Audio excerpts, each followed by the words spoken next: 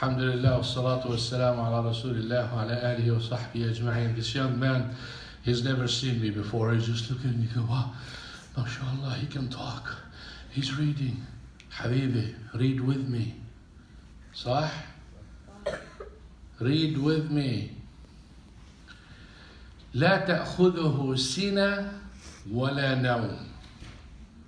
Sina, they translated slumber.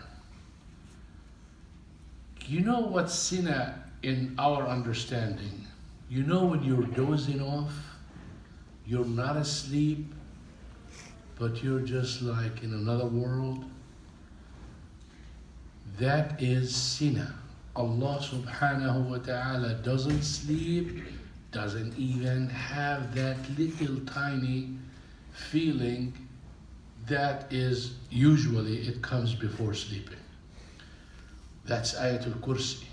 We said يَؤُودُهُ وَلَا يَؤُودُهُ حِفْظُهُمَا لَا يُعْجِزُهُ. It's not difficult to maintain and supervise everything. The best time ever in your life, not time actually, the best person amongst us is the one who is under the strict supervision of Allah Subhanahu wa Ta'ala, like you are in urgent care. Meaning Allah Subhanahu wa Ta'ala is following you with every little thing you do. Every time you deviate, boom, He slaps you. He makes you sick, He gives you a problem, He makes you worry. He punishes you right away. These are the best of people. The worst are the ones who break the rule over and over and sin over and over, and it seems like life is good. Allah Subhanahu wa Ta'ala is not caring, and nobody is catching them, and they feel like they are happy. These guys' punishment is waiting in hell. And that is the worst thing that you could ever have. If Allah Subhanahu wa Ta'ala truly loves you, He keeps on punishing you and punishing you until you die, 0 sins, and all you have is enjoyment. And if He doesn't, then you die and you still have some sins to deal with, and you're dealt with it in the grave or in the hellfire. So if you are good, pay attention, Dana. If you are good, you pray in your 5 times, you're nice and obedient to your parents, you don't cuss and curse, you're staying away from haram, you're doing the basics, and you're minding your own business, no backbiting and such, and you haven't too much problems, that's a sign Allah Subhanahu wa Ta'ala loves you. And the worst one is if you are not doing that and your life is good. That is the worst ever. It's either you're going to get it in hell, or Allah Subhanahu wa Ta'ala is going to slap you with something you cannot, or you wish that you are not created. It's like I want to slap you like this, and I keep saving it and saving it and saving it and saving it, and one time I just give you a knockout.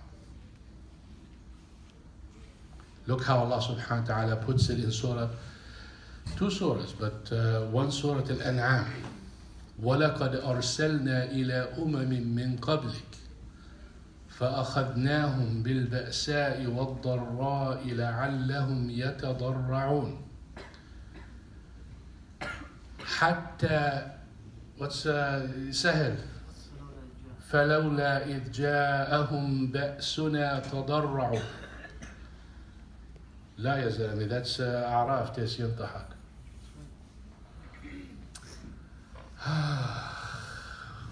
يلا يا شيكاغو.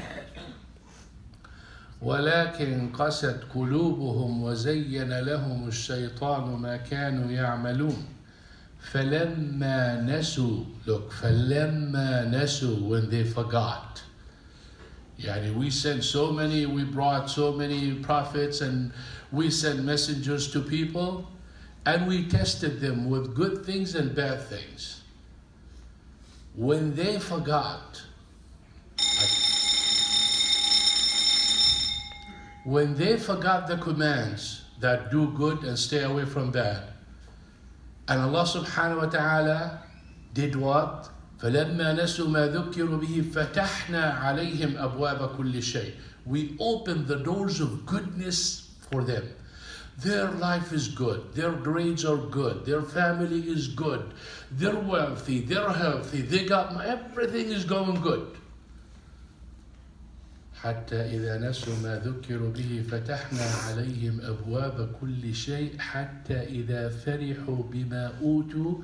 When they are in complete happiness, boom! أخذناهم بغتة فإذا هم مبلسون. Then we take him and seize them all of a sudden, and they're speechless, lifeless.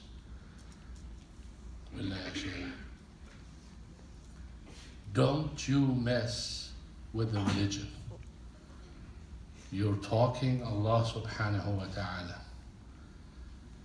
If you are good and having problems, it's good. If you are not good and not having problems, it's horrible. All the time, know that Allah Subhanahu wa Ta'ala is so merciful. And He said, I'm so merciful to my servant, I even hesitate taking his spirit. That's how much He loves you. But He deals with you the way the doctor deals with you. I'll give you an example. شو اسمك انت؟ كريم صح؟ كريم. Kareem has a stomach ache. He goes to a good doctor. The good doctor says, stay away from this and this and this and this, don't eat it. He likes it too much, but he tells him, don't eat it. If you want to cure that, don't eat it. So he treated him harshly in our understanding, because he's depriving him from things he likes. Versus a doctor who checks him and he said, eat anything you want, don't worry.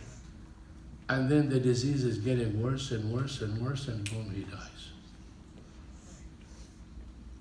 Allah Subhanahu wa Ta'ala, when He sees you have a disease, if He loves you, what does He do? He treats you. And how does He treat you? The problem that you have is sins. He treats you with punishments to erase your sins. When I say punishments, I mean hardship. يعني هلا Sajah has a test tomorrow, and she did not study the way she should. She's so worried about not making a good grade. Watch my lips. A good grade, not passing grade like some people think.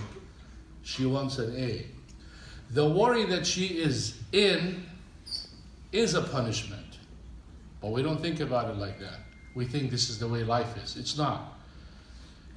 The stick of a thorn, if you just open that door and somebody push the door and hit your foot just a little bit and you don't care, that's a punishment. Everything that bothers you is a punishment.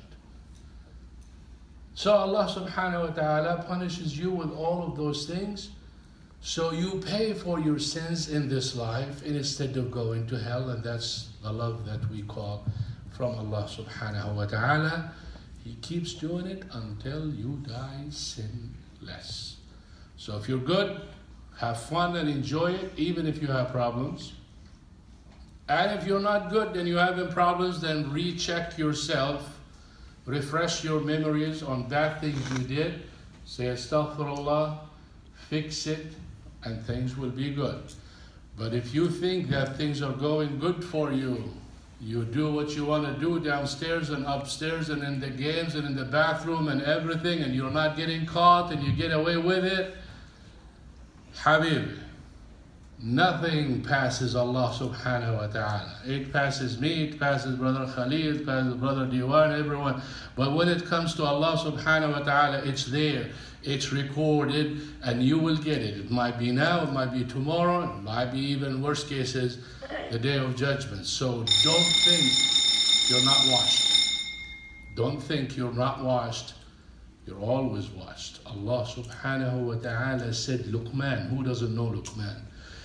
Ya bunay, oh my son, innaha in taku mithqala habbatin min khardal, something as small as a tiny seed, fatakun fi sakhra, inside a rock, inside, not on top, aw fi samawat, anywhere in the seven heavens, aw fil ard, in the seven earths, ya'ti biha Allah. Allah subhanahu wa ta'ala will bring it and say, look, you did that. And He will account you. Be careful. سبحانك اللهم وبحمدك أشهد أن لا إله إلا أنت أستغفرك وأتوب إليك.